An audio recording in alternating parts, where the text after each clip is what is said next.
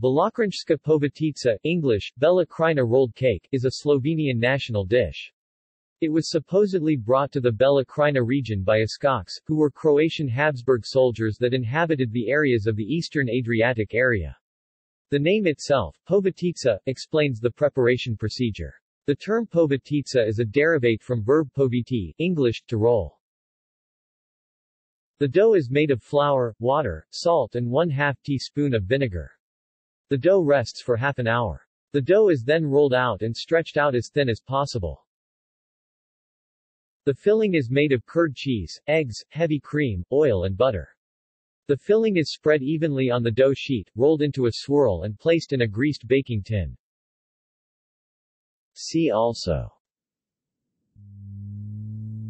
List of pastries.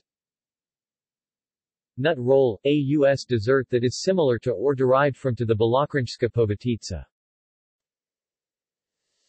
Slovenian cuisine.